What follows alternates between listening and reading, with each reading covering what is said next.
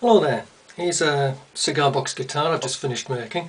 It's fairly standard construction, toothpick frets. It was a fairly ordinary box. I had a bit of fun, picked some great balls of fire on the front. Inside, through neck construction, and I leave a gap between the neck and the soundboard for most of the length of the box. It just lets the soundboard vibrate a bit more freely, that's all. Aluminium nut, made the tailpiece out of a piece of plate steel and a bone knot. Okay, and here's what she sounds like.